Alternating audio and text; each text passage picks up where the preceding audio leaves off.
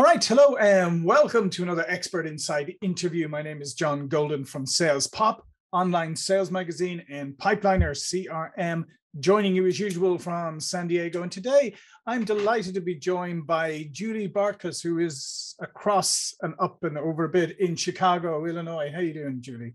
Doing fantastic. Thrilled to be here.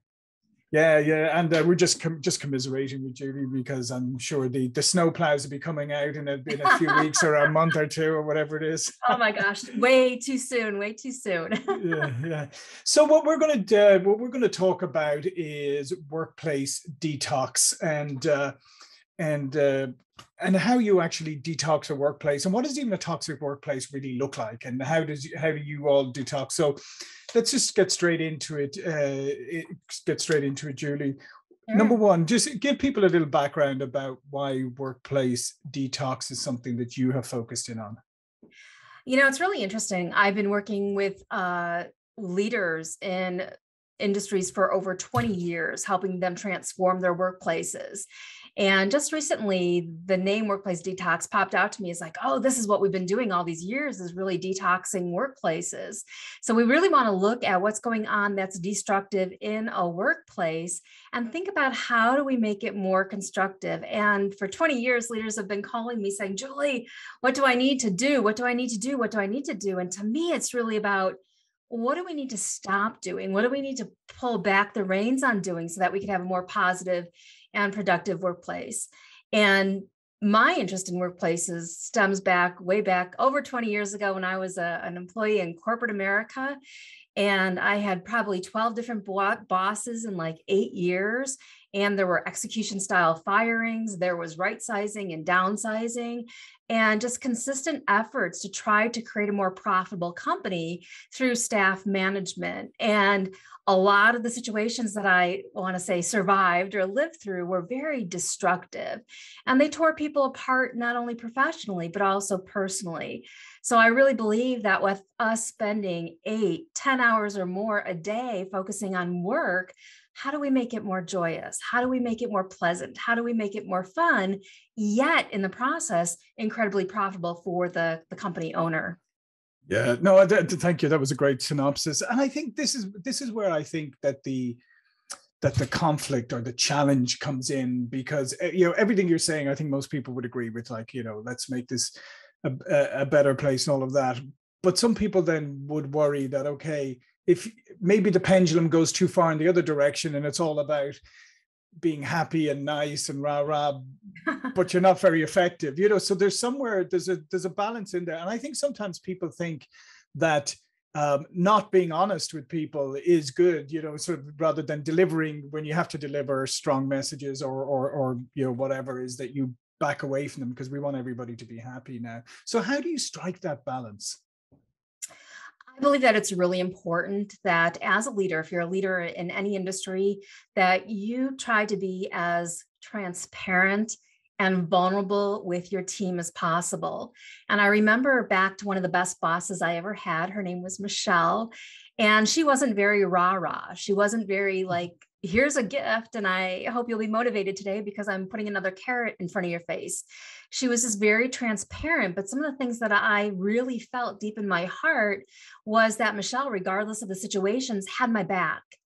And that's what people need to feel. They need to feel your positive belief in them, and they need to know that you brought them on board because of their brilliance, and you're going to stand behind that decision as long as they're living up to their end of the deal. So it doesn't have to go from, and a lot of leaders do this. So you're absolutely right. And I never really thought about it this way, but we do swing the pendulum to going like, okay, so it's a destructive workplace now. Let's get everybody gifts. Let's give them bonuses. Let's do this. And then it's like there's never enough. And typically when we swing the pendulum in that direction, it's like whatever we're doing isn't enough. That you get a gift, they complain about the color or this or that. So everything becomes very symptomatic, and you start seeing in your workplace that nothing you're doing is really creating the transformation that you desire. Yeah, and I couldn't agree more. And I think part of it too is that I worked in Silicon Valley during the .com era. Oh yeah, that was my introduction to America, which is quite funny. You've got some stories to share. And a lot that I can't. Right, right. And but it started that whole trend at that time. It's all about foosball tables and massage chairs and this and that. And if you walk into even offices today now that go down that route, and it's fine if you want to buy a foosball table, I don't care. But generally speaking, you'll see all of those things idle, because they don't really make a difference at the end of the day, unless it addresses what you were talking about earlier about the central culture. So the accoutrements aren't going to help. That's so true, because you could put a ping pong table in there, or, bring your pets to work day, whatever it might be. And those things might be feel good, but do they really contribute to the objective that you want to achieve as a leader? So there's other things that you could be doing to really create that, so that people are feeling like they're making an impact in the workplace, and yet still feeling very positive at the end of the day. And I think with the workplace detox, one of the most important things to understand is why turnover happens. And in my experience, turnover happens because people get overwhelmed, and then they mentally check out before they physically check out. And maybe you could even think back to some of your jobs, and all the time you were like, wonder if there's a better opportunity. And you're already leaving before you physically have left or put in your notice. And that's happening big time in workplaces right now. And always, is that people will mentally leave first, and then physically they might remain dead in the workplace. Sometimes I hear from leaders for like 10 years, they're still here, but they're not productive. Why do they hang in there? So, that's really important to remember. So once you achieve a detox, you have people who are excited, who energetically feel good to be around, and you're excited to work with this team of people that you brought together as well. And just going back to one thing you mentioned earlier, because I think this is a really key point that I just want to, or that I have written down here that I wanted to come back to, is when you mentioned vulnerability, right? To some people that might sound like, well, I got to show weakness, or I've got to. So can you just explain what is the difference between a leader showing vulnerability versus weakness? Because they're not the same. To me, vulnerability is really almost opposite of ego. So a lot of times in the workplace, we have the leader who will be like, I'm right, I'm right, I'm right. And it becomes a power struggle. And it becomes a struggle, the employee doing one thing, the employer wanting them to do another thing, and them not really getting to a place where the goal is being met. So what I try to tell leaders often is let your staff be right, even if it means that you're going to be wrong. And I will often say to my team, I might be wrong about this. And just so that they could step up and be right. But the interesting thing that happens is the more you say, you know what, I'm going to take responsibility for this one. Here's what I should have done differently as a leader. Or maybe I'm wrong. Somebody, let's give a solution here. But it also models it for your team so that they feel perfectly comfortable saying, hey, you know what? I might be wrong here. Or, you know what? I'm going to take full responsibility for the situation. So when you are those things and you model those things, you're going to catch your team being those things as well, which in the long run is really going to contribute to the goals that you want to achieve coming to life. So to me, it's about putting a big red X through the word ego, because it's not really about who's right and who's wrong. It's about the old saying, it's about what works. Yeah, no, I could agree more, and I think that is, and that's why maybe even in some ways the word vulnerability isn't, maybe we should find another word, because I think sometimes it just has connotations that gets people a little worried, because what you're talking about there is back to the transparency, where you're just being honest and transparent, and if you're wrong about something, you say you're wrong about something. I hosted. One of the former CEOs of American Airlines one time at an event, and I can't remember his name now, but he was the one who he came up with the idea of reward programs, of variable pricing for seating. So he did a lot to revolutionize the industry, and one of the questions was asked him, "Well, did you do anything that you regret or something that didn't work?" And he immediately said, "Yes." He goes, "I introduced and came up with the great idea of the lifetime ticket."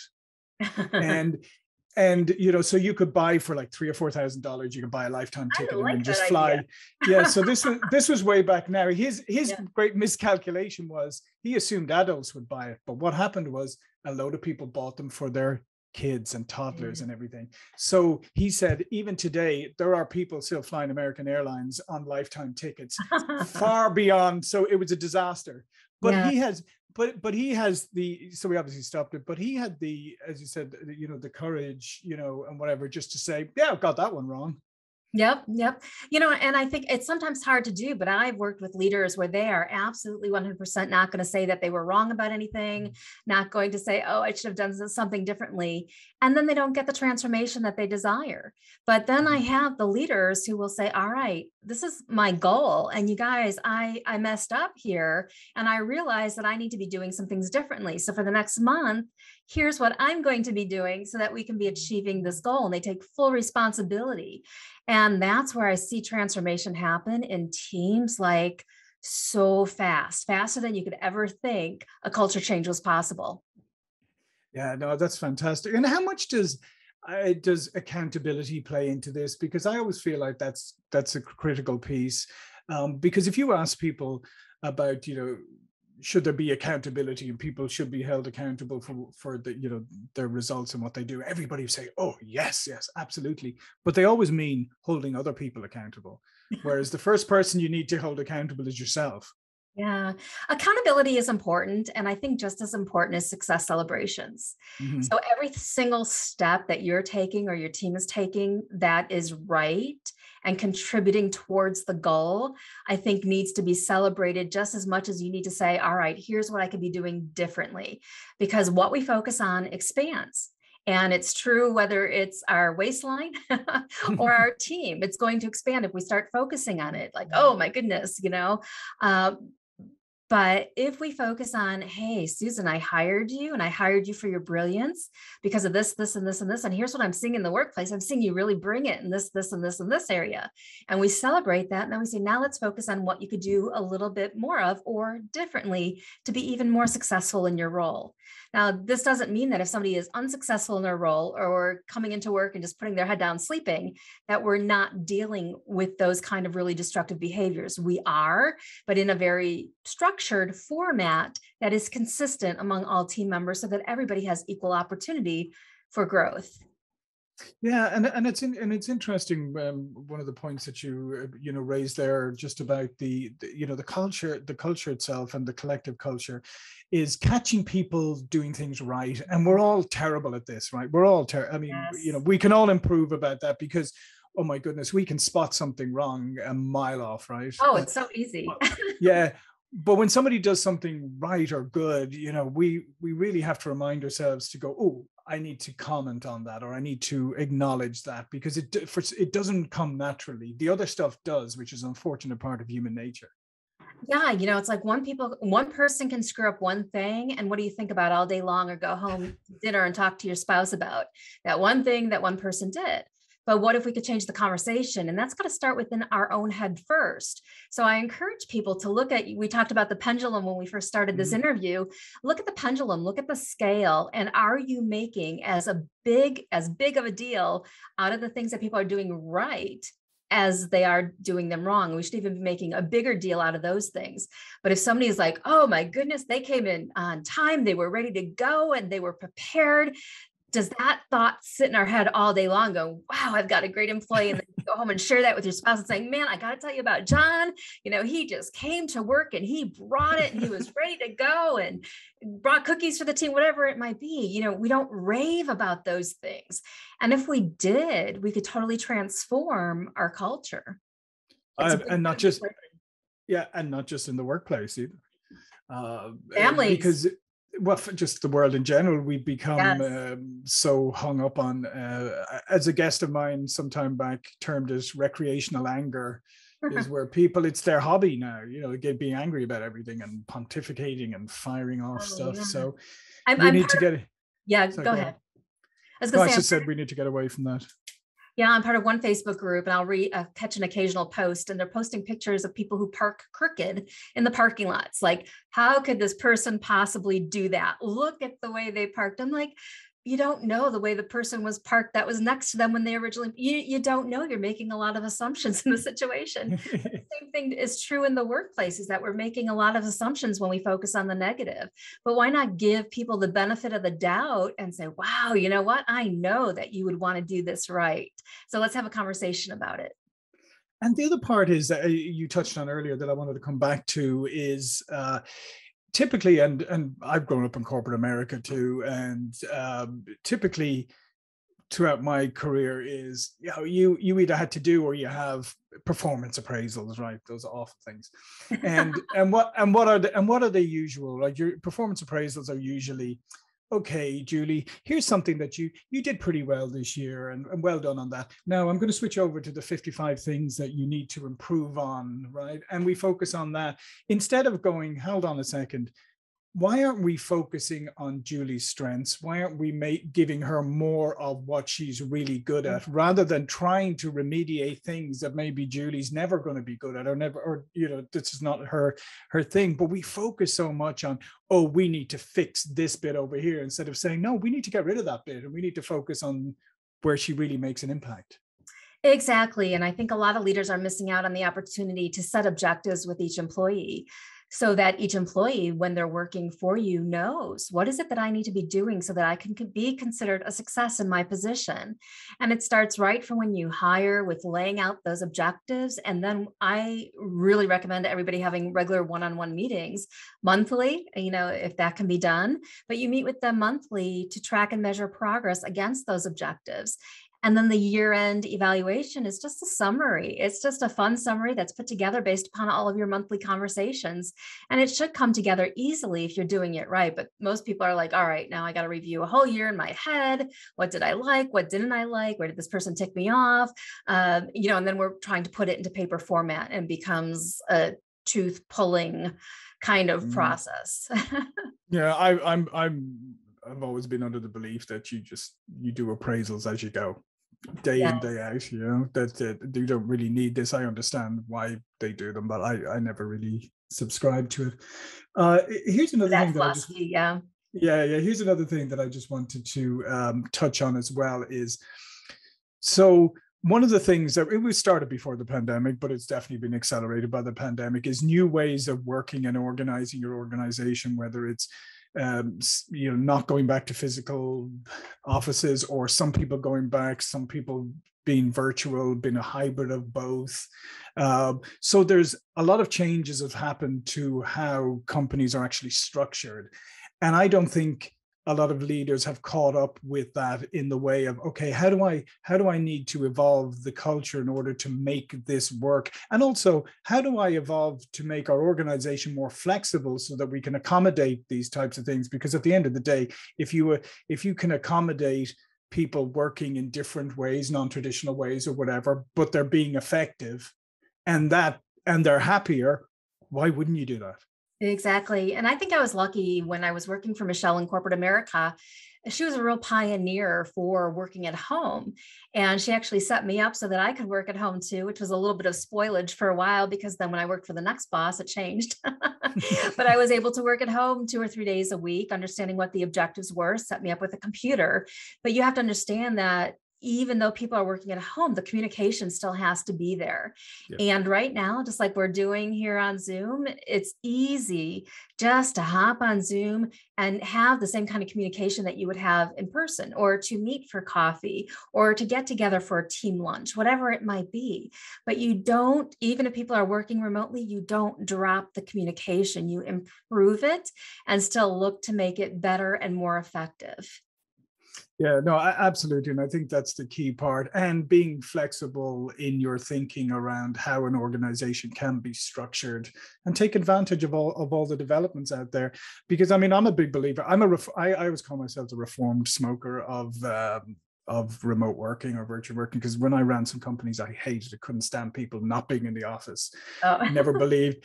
And then I evolved, obviously, and you know, we run a largely virtual organization today. And to be honest, I feel in some ways that I've developed better relationships with people, virtually than I often did when they were sitting, across, a few desks away from me. So I think that's a bit of a fallacy that you can't create culture, because of course you can. Of course you can. And I think the focus has to be on quality, not Mhm. quantity. And a lot of times our workplaces become destructive because we're thinking in terms of quantity. How many times a day can I say hello to John? How many times a day can I do this? You don't need to. And a lot of times it's a distraction. So focus on quantity that really would make an impact on how an employee feels, about their job, about you as a supervisor, about their coworkers. So there's still all that you've got to bring to life, but it's quality, not quantity. Yeah. Yeah. And I think and I think you have to have conversations with people nowadays and understand their circumstances, and not make assumptions about it. Because you mentioned about the assumptions earlier about the crooked car parked. And I think, yeah, I think assumptions is something we all fall into. But, at the end of the day, you don't really know the setup of the virtual person unless you actually ask them, say, and how does it work? Like, are there kids there? Do you need this time blocked off in the morning and you can work more at this time, or however it works? But you have to have that conversation, actually find out. Absolutely, and talk about, well, what's going to get in your way of achieving these objectives? What do you see as your obstacles? What do you see as the things you're going to struggle with, so that we could set you up for success? Whether that means providing you a coach that you can consult with, or during one of our team meetings, we could all brainstorm on how we're all handling this situation. When you're on a Zoom meeting and the doorbell rings, what do you do? Or different things that might come up. But yeah, I think the conversation, critically important. Yeah, no, absolutely. So, as we come towards the close here, Julie, what is one piece of advice that you would give to people, maybe going into 2022, if they just wanted to make one single focus to change and help to improve their culture? Where would you say that focus should be? I would say really start looking at the things that you're doing where you're not seeing a result. And Workplace Detox is about removing the toxins from your workplace. It's about removing the things that you're doing that aren't effective. And there was one organization I was consulting with, and they really wanted an employee newsletter. And they were trying to get the different departments to submit in articles. And they had like 20 different efforts in place to remind those people to get the articles in, to do this, to do that. It's like they were just running this huge circle to get everybody to meet this objective. And then it's like, well, how important is that newsletter? How important is that everybody contributes? So really look at the objectives of what you need to be doing as a leader to be successful, and then think about the objectives you need your people to be accomplishing, and then ask yourself, what do we need to stop doing as an organization that's costing us a lot of time, a lot of money, but not contributing to the results? Yeah, and that I love that piece of advice, because I think that's where so many people fall down. It's like when you have a planning session. So you have your yearly planning. So maybe you have a planning session for what we're going to do next year, and people are firing off ideas where we could do this and we could do this and we could do this. And then So you cool. say, okay, that's great, fantastic ideas. What do we stop doing? And crickets, right? It's like we really struggle with the stop doing piece, because we've invested so much in it, or we're attached, or I don't know what it is, but psychologically, it's really hard for us to let go. And I agree with you. I think that's an incredibly important exercise. And I think it's time to simplify and to really figure out what are the main things that we need to be doing to be effective, and to drop the other things, and to put a value on freedom, to put a value on having a good work-life balance. Yeah, no, absolutely. And, bring that energy to work. Hey, listen, Julie, this has been fantastic. All of Julie's information is going to be below the video. But before we go, please do tell people a little bit more about you and your business. Sure. So you can visit me, Julie Bartkus, and that's JULIEBART as in Tom, KUS. And there's a place where you can sign up for a free session with me. But if you would like help in just laying out some initial steps for transforming your workplace culture, please feel free to get in touch if you resonate with this message in this interview. And I'd love to help you out, because a lot of organizations are struggling, not knowing, well, how do we turn this around? How do we create a more positive culture? And right now, John, one of the biggest struggles is attracting the right staff. And that's something that I'm incredibly passionate about, and that I'd love to help you get a game plan in place for. Yeah, absolutely. Hey, listen, work is hard enough as it is, and the world we live in today is hard enough as it is. You don't need to be miserable in the thing that you do for many hours every day. So I would encourage people to check out Julie and check out what she does. And good, hey, start 2022. Why don't you start it with a detox program? That'd be beautiful. Ooh, yeah. All right. Well, listen, thanks, Julie. My name is John Thank Golden. you. I will see you all for another interview really soon.